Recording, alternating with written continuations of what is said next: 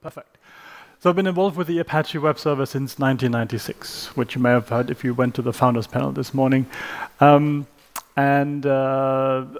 used to be based as an independent IT security consultant in London for the last 10 years, but I actually last month moved to this beautiful city of Berlin. I've been involved with security for almost ever. Not always my job involved being in a security-specific position, but it's really where my interest is. I'm also a member of the ASF security team. What I want to cover in this presentation, so it says already it's a beginner's guide to HTTP and TLS. Probably some of you in the audience are not necessarily beginners, but having worked as a security consultant, I have seen things going wrong when it comes to TLS. It is a complicated topic, and I've seen even senior DevOps people or admins getting things wrong. What I want to cover in this presentation is basically start initially with a basic overview about HTTP, TLS, cover some basic crypto details. So I'll go through this reasonably quickly. It's just basically mentioning a few abbreviations, names, making sure you have you know what I'm talking about when I come to these topics. Talking about certificates, keys, talking about some basic configuration details when it comes to HTTPS, getting into a bit more advanced topics about protocol configuration. I'll go into a little bit of detail about the new TLS 1.3 stuff, and also some configuration details or features, session caching, session tickets. This is a generic talk. However, I will use some examples how this is configured using the Apache web server. However, the idea is that these things are applicable to whatever kind of server application you are using. And if I have time at the end, maybe a few more advanced features and details. Let's talk about crypto essentials.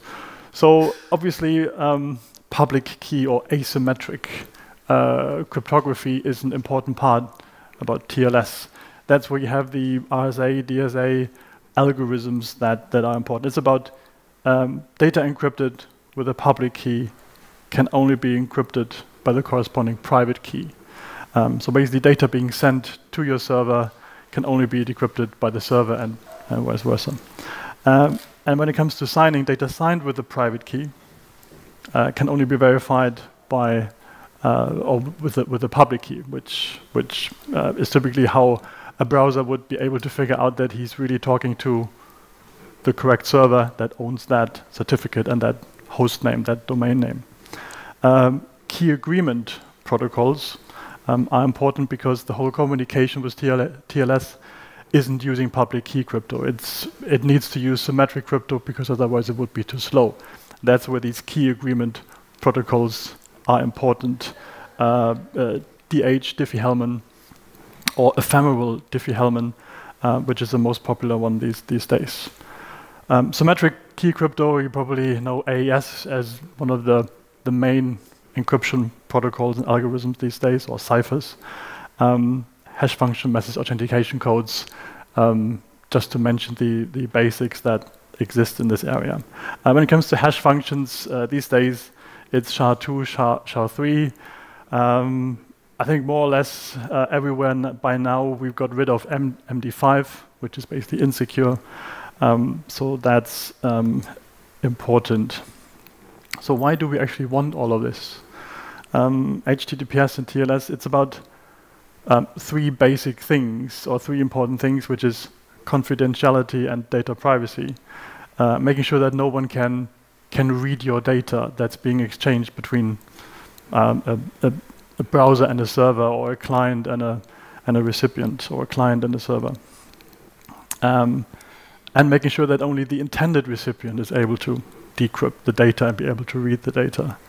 It's also about authentication, as I talked about the signing algorithms. It's about making sure that you, as the person behind the browser, knows you're talking to the right server. But if you use client key authentication, also giving the server the possibility of authenticating the user to figure out or to log a user in, for example. And sometimes not specifically being mentioned, but it's also about data integrity, making sure that no one is able to tamper with the data, even if you're not able to, as an eavesdropper or malicious middleman, basically. Even if you cannot read the data, you also cannot modify the data without causing errors or causing problems. So that's the data integrity part. Just very, very briefly, where this whole thing actually sits in the layer model, basically everything happens on the application layer. HTTPS is not a separate protocol in terms of HTTP. It's really that TLS record layer plus the additional protocols that handle the handshake and a few other things that sit on top of that, plus HTTP sitting on top. So basically, a browser first establishes a TLS connection or any kind of client, and then whatever protocol is running over it happens as it would without encryption.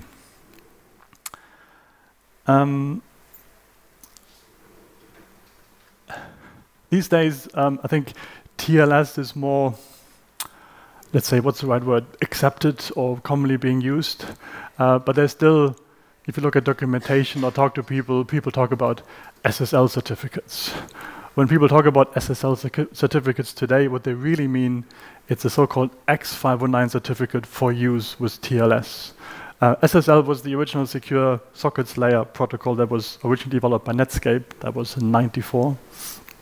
Any of these SSL2, SSL3 protocols, even though in many cases still supported by server software or even client software, are deprecated and insecure and shouldn't be used and should be disabled. TLS is what you should use, except for TLS1. That's also something you shouldn't really be using anymore. 1.1, I think you should only use this if you have a dependency on a client that really doesn't support anything else. It's not per se insecure, but it's not really what you want to use these days anymore. What's basically, at least when it comes to the World Wide Web and browsers, works with any reasonably modern browser is TLS 1.2. Since August last year, we have the final specification being published as an RFC for TLS 1.3. However, it will take a very long time before this really becomes supported everywhere. Yes, many modern browsers, recent versions, support 1.3, servers as well, but the problem is that TLS 1.2 will not go away anytime soon. But I'll get to that in a moment in a bit more detail. Again, very, very briefly, I don't want to go into the detail of the actual handshake, just to mention that, again, this is that additional layer that happens. First, the client needs to establish that TLS connection, and that's the handshake protocol. In TLS 1.3, this is significantly improved in terms of the round trips and the time it requires to actually establish a connection. So yes, you do want to use 1.3 where possible, because it simply saves a lot of time. What's really expensive is the asymmetric crypto, dealing with RSA or these encryption algorithms. They are very slow. It's something that happens during the handshake, and you don't want this to happen, or you want this to happen as infrequently as possible. So typically you establish a session and you want to maintain that session. So I'll get to talking about session caching and session tickets later in the talk. Just a few abbreviations. I mentioned X509 already. That's an ITU technology standard from 1988, which is basically just a standard for public key infrastructures, how these certificates keys look like from a format point of view. Public key infrastructure is basically, if you look at what you have in your browsers and what we use on the World Wide Web, that's basically the, how would you refer to it, the global PKI that drives how we handle HTTPS on the World Wide Web. However, you can set up your own PKI. You can set up a PKI in your company, you can set up a test one for a specific build system or a test server or something. So it just defines the whole domain where you define these are the certificates being issued. This is the root CA, like the certification authority, which issues the certificates. And it issues certificates based on a certificate signing request, referred to as a CSR. So basically, the certification authority would not create the private key. The private key is something that remains on your laptop or in a secure location, depending how you handle this. And you would create a so-called CSR and send this to the CA.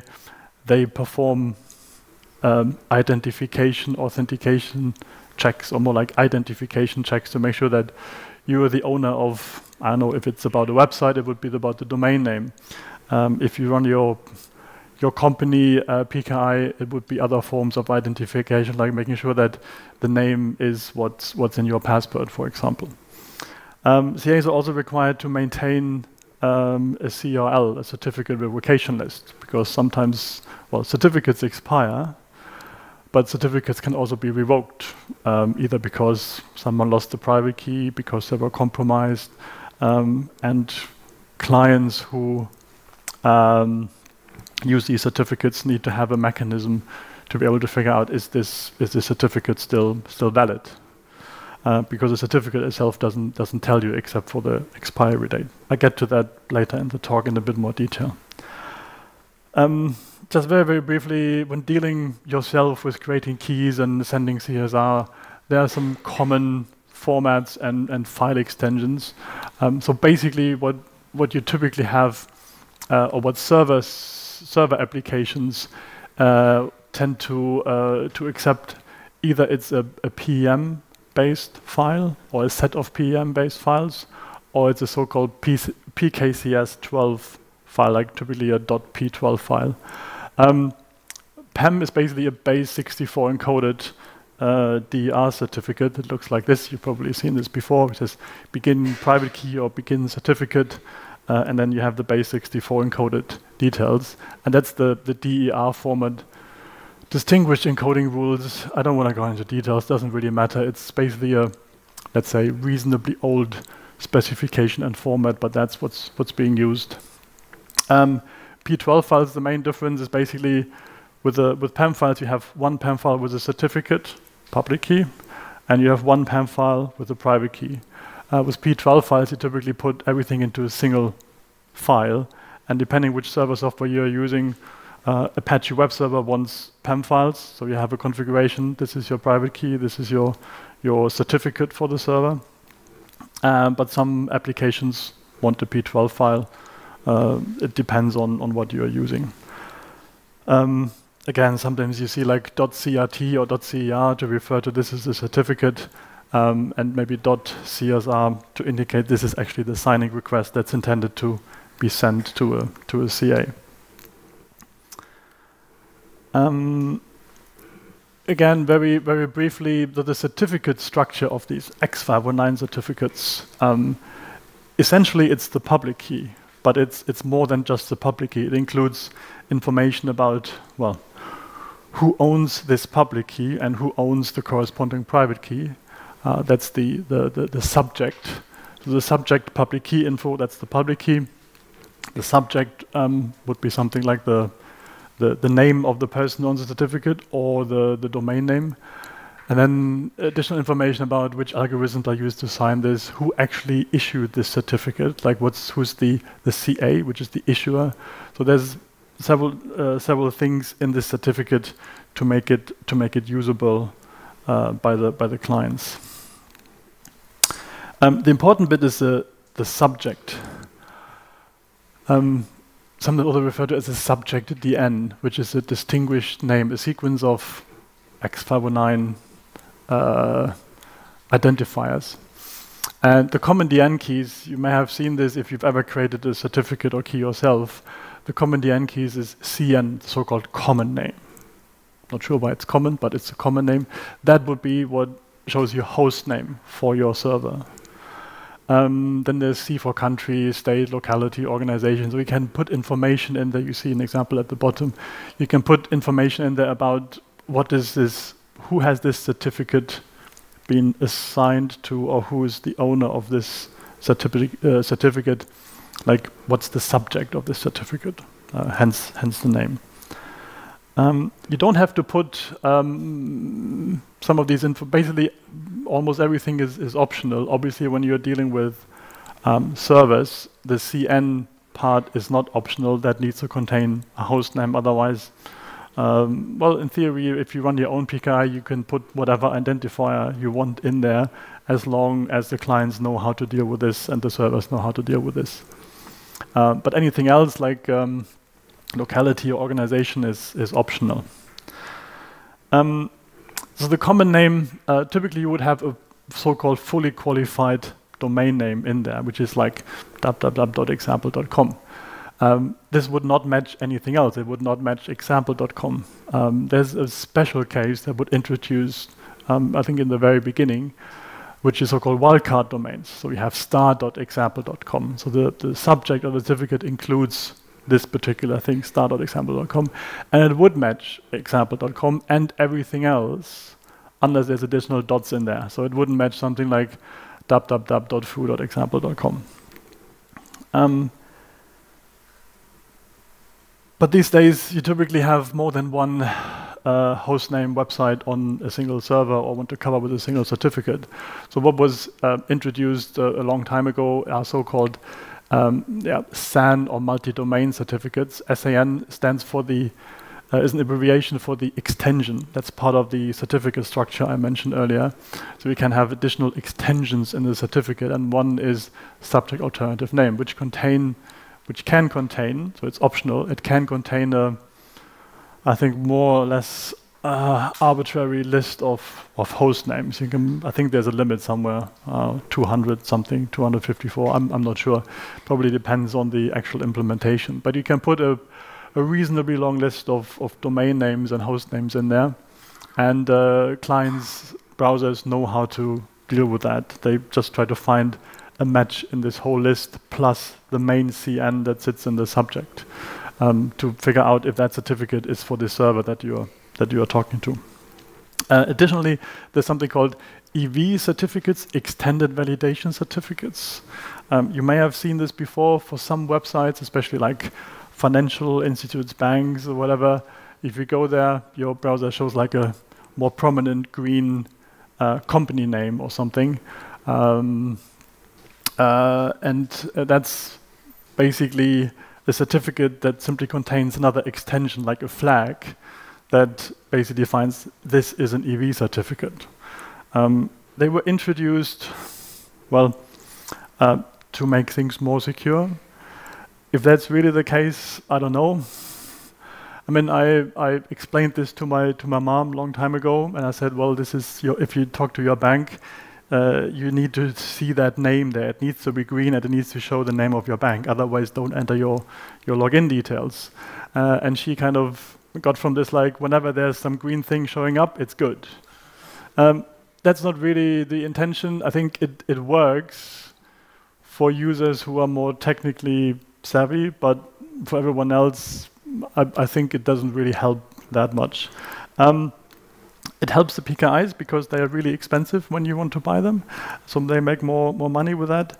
I think there are valid reasons or valid cases where an EV certificate makes sense, but in many other cases, a simple normal certificate is perfectly fine. And as already mentioned, you can create your own. That's perfectly fine for testing, or if you want to set up your own PKI, if you want to set up in your company, your organization, or just from a technical point of view, in a build environment or hosting environment, where you have a PKI which covers that environment, that's fine. However, if you create your own server certificate, it doesn't really work because browsers wouldn't trust your PKI. They don't know your certification authority, and it will show a warning. One certification authority that I would like to briefly mention is Let's Encrypt, because it gives you free certificates. That's great. That didn't exist a few years ago.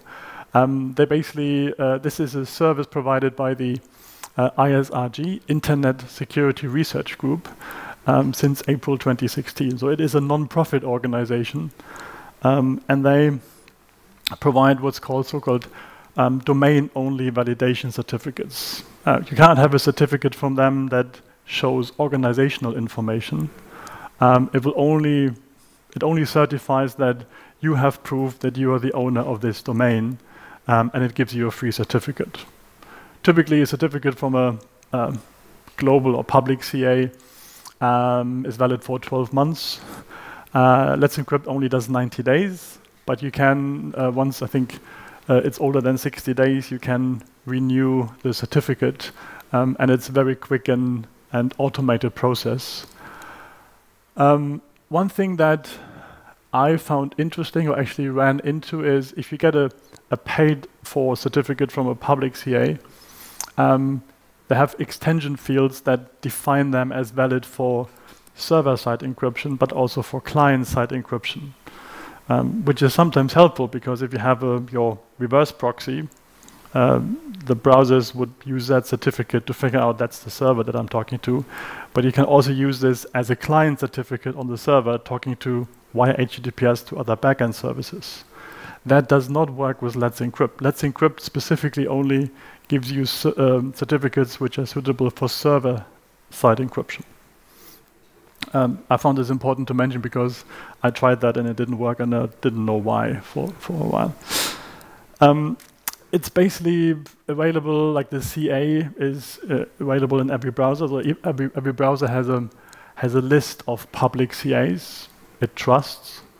Well, personally, you may not trust all of them, but if you install a browser, that's what's in there, like a long list of CAs from every country. And if it's anything else, a browser wouldn't trust it and would show a warning message, which looks like this, or something similar. You've probably seen this. So if you create your own certificates, it looks like this. But this also sometimes happens if you simply misconfigure the certificate on the server side. How this often works in browser, the browser doesn't contain a list of every CA that issues certificates. It often contains just a list of higher level root certificates. So you have this certificate chain. At the bottom you have the leaf certificate or entity certificate. That's your server or client certificate. And it's not the root CA, the root certification authority directly that would issue that certificate. There's usually intermediate ones.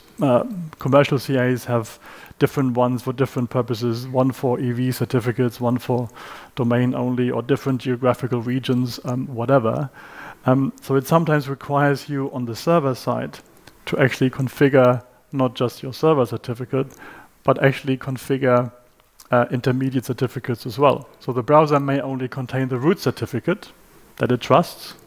If you only put the actual server certificate on your server, it's like, well, I don't know the intermediate CA, I've never seen that, I have no idea where that's from.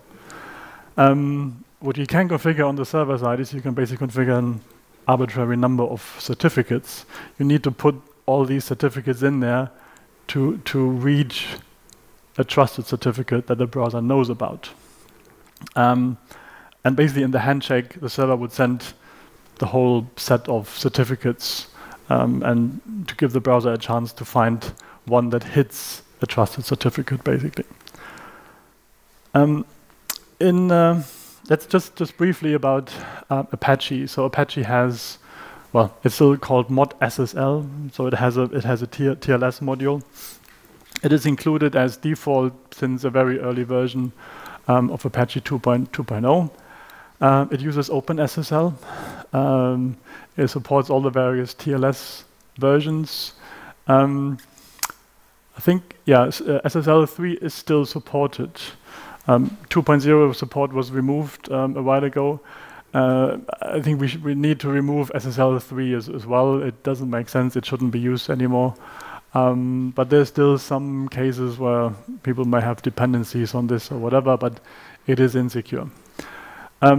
1.3, TLS 1.3 is supported since a recent 2.4 version of Apache, and if you have OpenSSL 1.1 installed. Let me skip over this. It's just the module configuration. But very briefly, I mentioned this before talking about the PAM and P12 files. So Apache requires you to give it two PAM files. One is your server certificate, and one is your server key. And the certificate file is the one where you would put the intermediate certificates that I just mentioned earlier. Browsers typically handle an arbitrary order of these certificates, but depending on the client, that may not be the case. It actually should be that you sort the certificates in that file starting from leaf to the root certificate. So the top contains your server certificate, and then the one that issued that one, the intermediate one that issued that one. You should not put, I actually mentioned root certificate here, but you shouldn't really put the root certificate in there, because that's the one that's the trusted one that the browsers know about, that shouldn't be put in there. It doesn't matter, it would just be overhead if you always send this with every handshake. The browser would be fine, it would stop at that point and say, okay, I'm happy, I found something that matches one of my certificates, so I don't need to check any of the other certificates.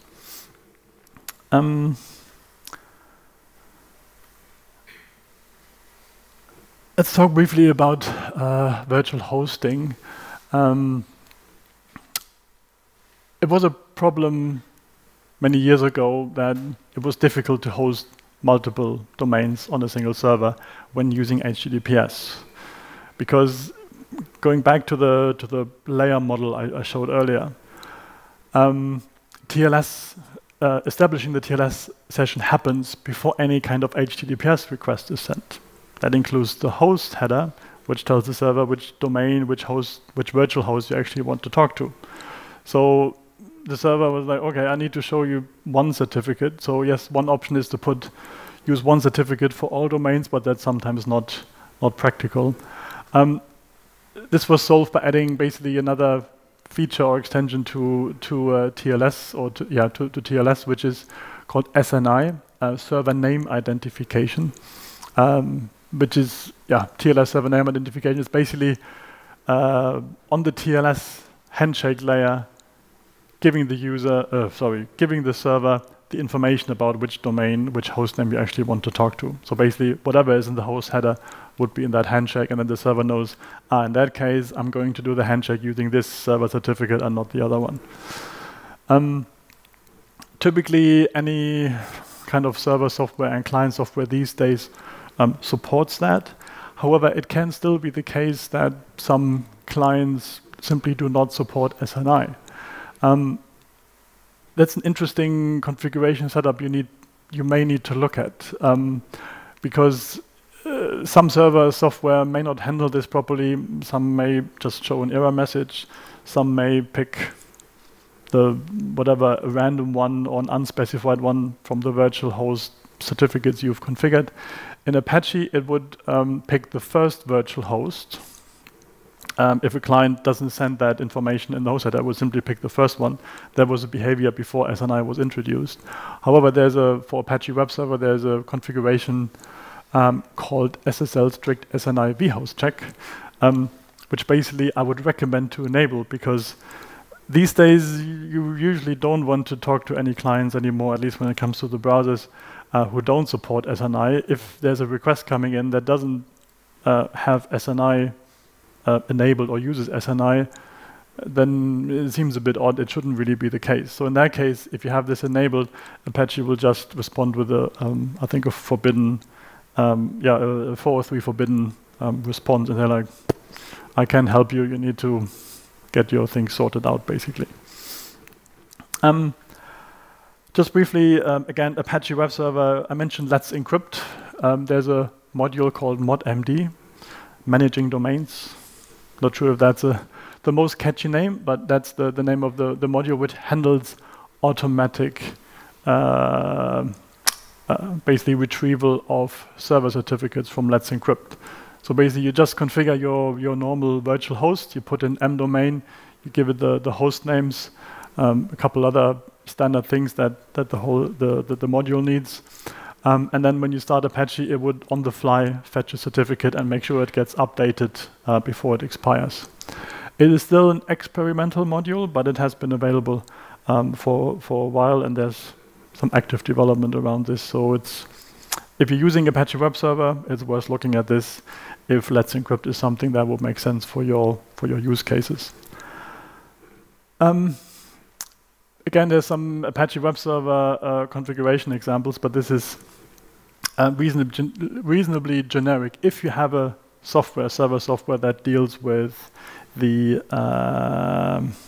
Apache, that uses OpenSSL as the SSL library.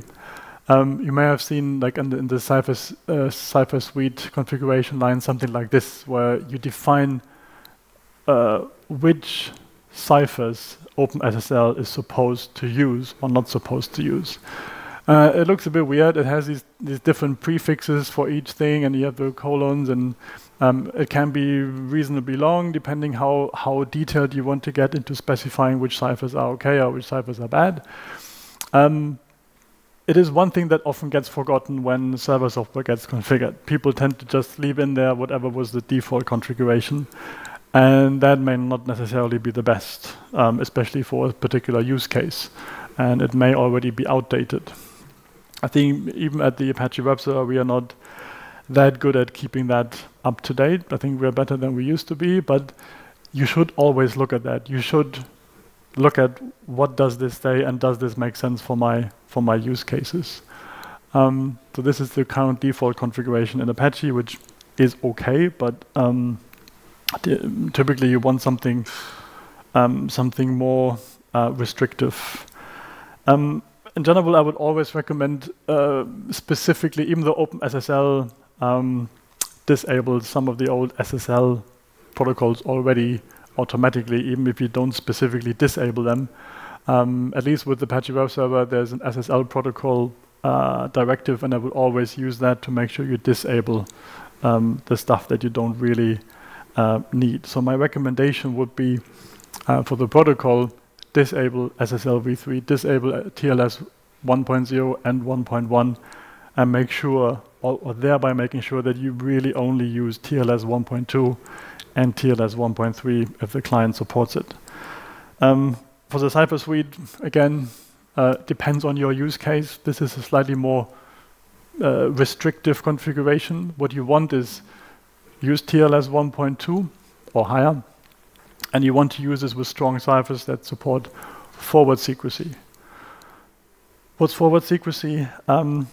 Basically, if a middleman monitors your session exchange, the data going back and forth between client and server, and then at a later point, days, weeks, hours, whatever, is able to compromise your server, if an algorithm is not forward secure, the attacker would be able to decrypt all the previous traffic. If you have an algorithm with forward secrecy or perfect forward secrecy, that's not possible. Basically, only from the point where something gets compromised, only from the point onwards, the attacker would be able to decrypt the traffic, but wouldn't be able to decrypt any of the previous traffic. So that's what I mean with strong ciphers. If you use the mod HTTP2 module with Apache Web Server, there's actually a configuration option that enables certain security settings and enforces specific security settings and requirements for all connections.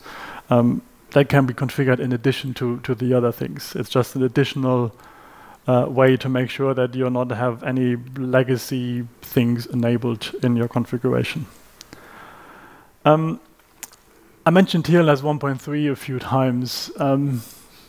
Again, this is potentially a bit complicated, but just very briefly to mention some important changes where TLS 1.3 is better than any of the previous algorithms. One is it removes support for various weak and insecure algorithms. So even if you would want to use MD5 with TLS 1.3, that's simply not possible. Like the clients and servers simply wouldn't be using that. So that's no longer in there, including any of the SSL protocols. It also mandates perfect forward secrecy, so you cannot use any of these weak ciphers anymore. And it separates like key agreement and authentication algorithms from the actual cipher suites.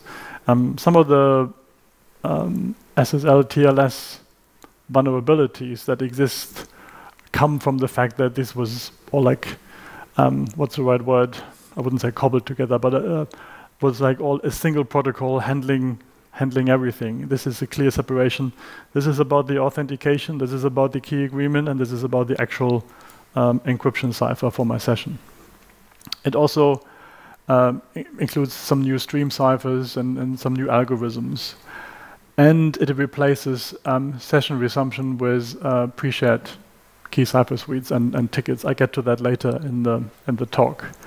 Going back to one of the first slides I showed, it supports so-called one RTT handshakes. Like there's only one round trip, and it has optional support for 0 round trip handshakes. I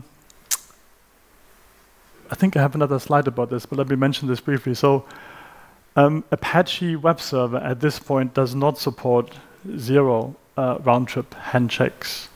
I think neither does the Apache traffic server at this time, or Tomcat. I think I'm looking at Jean. I think it doesn't. It does or doesn't? A traffic server does. Okay. Then last time I looked at it, it didn't. It is interesting. It obviously makes things more performant because basically, are we running out of time? Okay. I'll keep it short then. So basically, it requires you to look at your applications because it introduces, I don't want to say security vulnerability, but basically it does, because it simply reuses existing cached information, and that can cause a security vulnerability. So basically, if you have no other form of authentication happening, it basically results in potential for replay attacks. An attacker would not be able to decrypt any of the data, but it allows it makes it basically trivial to replay the same request. So it's not specifically a bug or an issue in the server software, but you need to look at your applications. If you have an API that has no additional form of identification, authentication, whatever, then a replay attack can potentially cause issues. Let's say you have a payment system, or let's like a shopping cart, and the action of paying something, if I can replay the same traffic to the server again, it would basically execute the same request again. If in your application, on your application level, you don't deal with this information that this request is being replayed, you have a potential issue. I think going forward, I have the feeling this is going to cause quite a few vulnerabilities, not in the server software itself, but for companies, because the operations team is often different from the development team. Operations want to improve things, make things faster, so they think, hey, this sounds great, 0 round-trip handshakes, let's enable this. But without auditing and looking at your applications, by doing that, you may introduce security problems. So long story short, you need to look at this before you enable this in your service. As I mentioned before, TLS 1.2 for now is here to stay. It took a long time to get rid of even SSL L3. So this is basically, you should make sure that you enable TLS 1.3 for clients that already support it.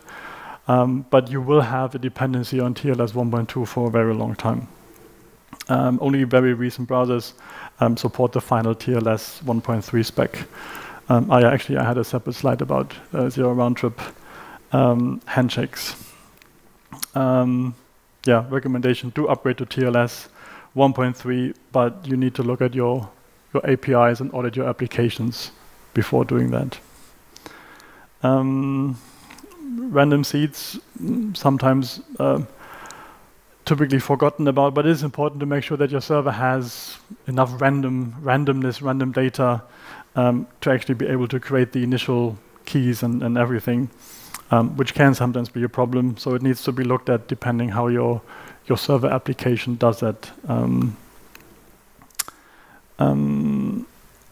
Session caching. So in TLS 1.2 and lower, basically, we have session caching. The server side caches the session. It's basically the symmetric key that was agreed in the TLS handshake. And when a client comes back, based on the identifier of that session, the server knows. The server doesn't have to do a full handshake. It knows, that's the same client again. It's the same symmetric encryption key for this session, so I'm just going to use that, and everyone's happy. But you cannot indefinitely cache session keys on the server side. Also, you don't really want to cache things on the server side because, well, that session is on that server, and you may have a set of high availability servers running side by side. That's where sometimes these sticky SSL session features come from in reverse proxies to make sure that the same client gets always routed to the same backend server. But then that server fails, causes problems. So it works. It's important to enable. Otherwise, you always end up with a full TLS handshake every time a client sends an HTTP request. And that's something you don't really want to do. And if you have a very long session cache, it compromises forward secrecy because there are session keys in there from days ago or weeks ago, depending how you configured it. So in TLS 1.3, but also in 1.2, you have session tickets. And that's basically, instead of caching things on the server side, you tell the client, well, here's some blob of data that the server has encrypted with his session encryption key, and tells the client, you store this on your side, and whenever you want to send me something again, you just send this whole thing again, and then I can figure out which session key to use for this session. Problem here is, again, forward secrecy. So my recommendation, I think I'm running out of time, keeping it short, for 1.2 is, if you really, for your application, for your use case, have a strong requirement for forward secrecy, if you cannot live with any cases where a compromise would lead to a compromise of previous data being exchanged with clients, you should disable session tickets. However, in general, I recommend enabling it, but rotating the encryption key that the server uses for this on a regular basis, once a day, once an hour, depending on what's acceptable from a risk point of view for your use case. For example, in the case of the Apache web server, just restarting it basically cycles that key. In TLS 1.2, this whole thing has been solved, so it's not a problem anymore. There's no vulnerability in terms of forward secrecy, so in that case, you do want to have this enabled. I think I'll skip over the other. Are we running out of time? Okay, give me a few more minutes for this. So that was session tickets, OCSP, the online certificate status protocol. I talked initially about the certificate revocation list.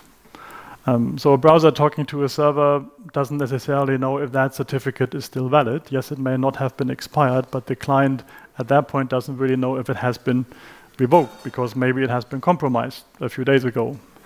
For this, the OCSP protocol was invented. Basically, it allows the browser, so the certificate contains an OCSP endpoint that the browser can use or the client can use to ask the CA, is that certificate still valid? But that creates lots of issues. There's a privacy issue. You have to send a request to somewhere, which website you're talking about. It's the efficiency. It didn't mitigate against man-in-the-middle attacks, etc. what you want to enable in on your server side is what's referred to as OCSP stapling. It's known as the TLS certificate status request extension. Wonderful name. What it basically does is the server side talks to the CA and gets a signed piece of data from the CA and simply forwards this as part of the handshake to the client. So instead of the client asking the CA, it gets a blob of data from the server, which is signed by the CA, so the client can verify that it's valid information, which allows it to say, like, okay, this is a recent response from the CA that at least, I don't know, 2 hours ago, this certificate was still valid, so it hasn't been compromised. So it makes this whole thing more efficient, and the browser or the client really just talks to the server and not has to talk to any other endpoint. A whole different set of configuration in your server software usually comes into play when you want to not just use HTTPS to identify or to allow the server to be authenticated towards the client, but if you want the other way around, if you want to authenticate your clients, your browsers, if you have certificates issued to your employees or to your servers, if you use like a backend service that's fronted by a reverse proxy which uses HTTPS, you need to enable client certificate authentication, and that basically reverses the whole thing. In that case, this server would be the client, so you need to give it a client certificate and make sure that the other side knows which certificates are trusted, etc., etc. I don't have time to go into details of this. Again, depends if you're really this is something that is something that you are looking for in your use cases. Let me skip over that. One important and last slide, then I'll finish, is not specifically something you have to that's specific to the server software that you are using, is the so-called HTTP strict transport security header. It's simply a header that you configure on the server side. So it's not a feature of your application. It's just that you would have to configure your server side to make sure this header gets added in every response. And it simply tells the client, this website uses HTTPS and will always use HTTPS. Well, always as in you can define a max age for how long a client is supposed to cache that information.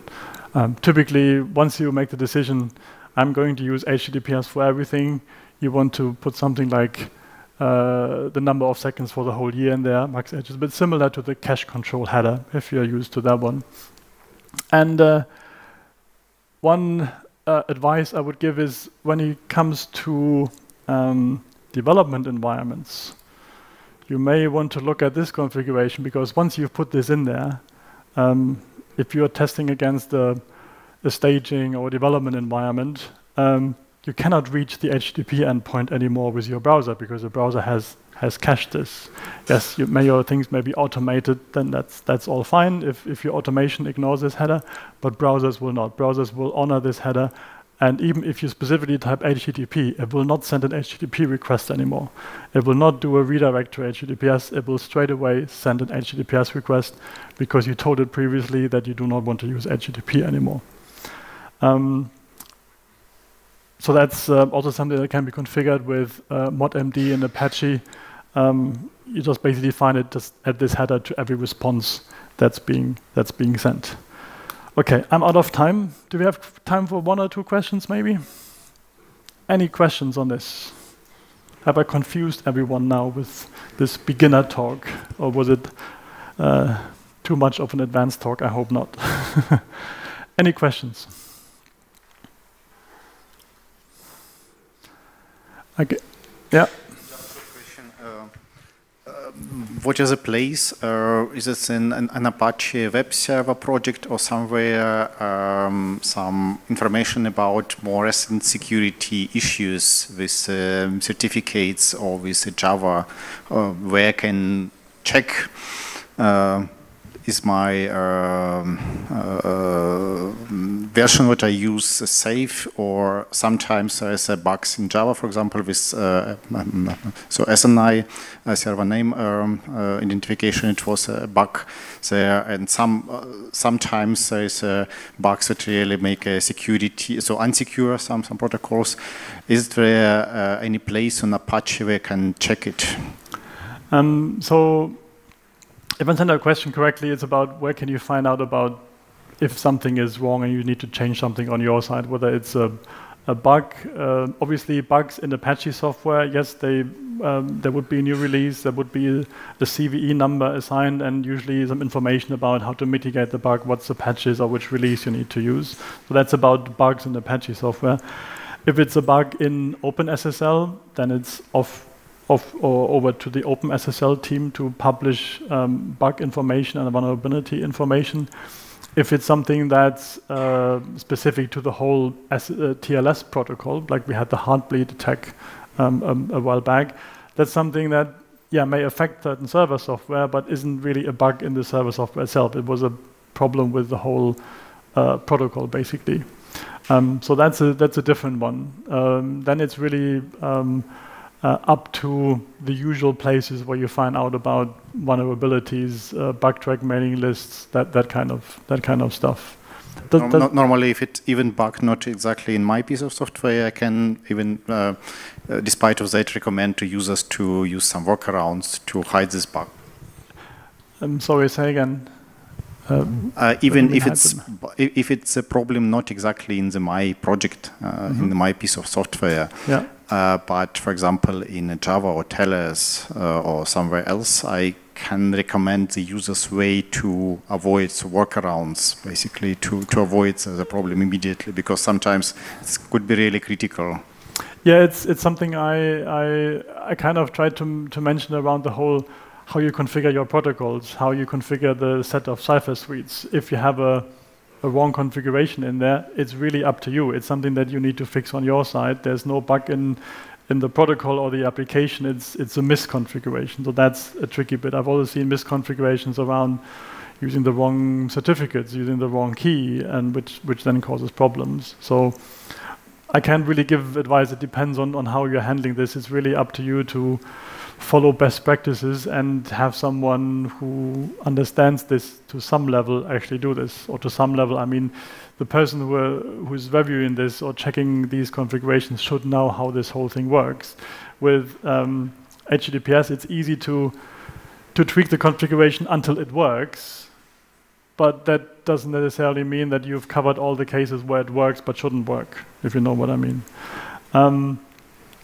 In terms of checking your web server, a good place to check is there's the SSL labs, SSL server security test or whatever it's called.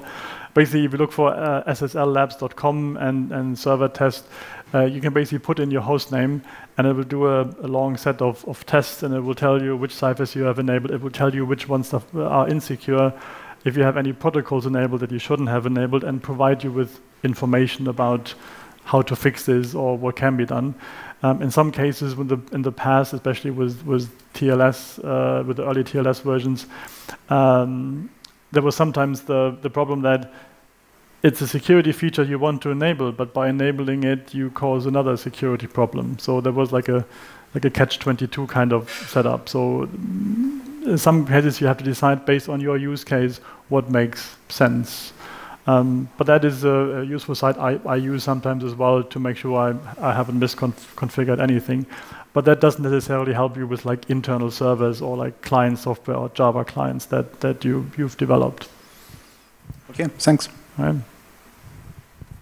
This one is even quicker. You can ask the CA whether a certificate is revoked or not, but can you ask anyone whether the CA is still authorized to issue certificates? Yes and no. Browsers today typically don't really have this like features that would make this easy. There is I'm trying to remember the name. There is what's this called? This Preta? Sorry? Preta? No, there's like a monitoring, is the wrong word, but like a monitoring system that records certificates and CA information to see if any of them may have been compromised or something. I can't, sorry, I'm missing the name. Yeah. Let's put it that way. Based on the protocols itself, there isn't really an easy way to do this. Let's put it that way. I think there's some research in this area. There's some first steps to have some kind of more transparency around this. But yeah, if a CA has been compromised, yeah, then you have a problem.